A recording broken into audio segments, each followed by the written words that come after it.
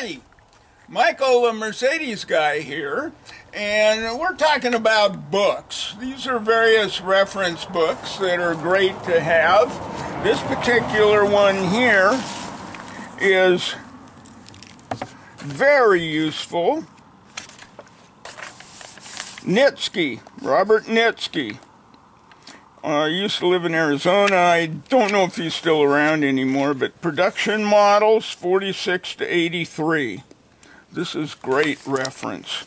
You can look up and it'll tell the advancements of particular models, prices and production numbers, and a few specifications, engine, brakes.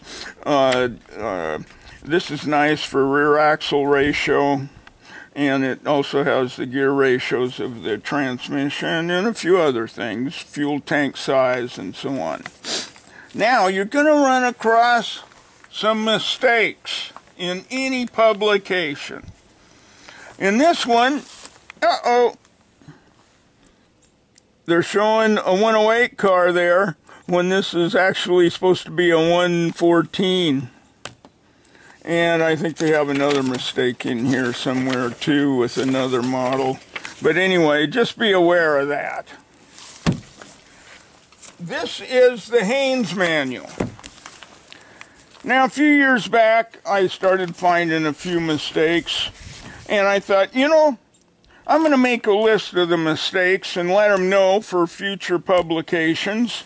I think I got to about page 30 and I had like 20 mistakes. And I said, to heck with it. So I wouldn't advise using that book.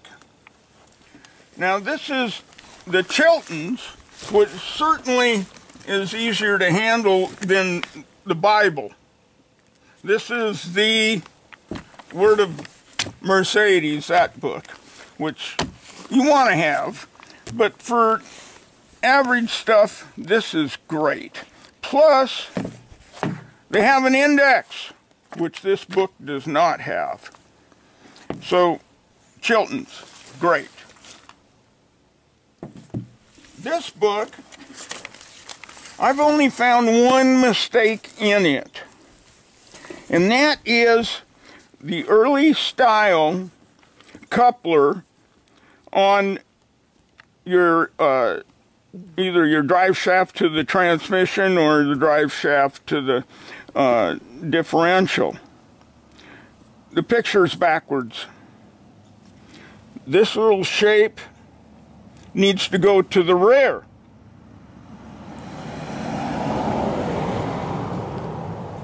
Not the front, as they show it.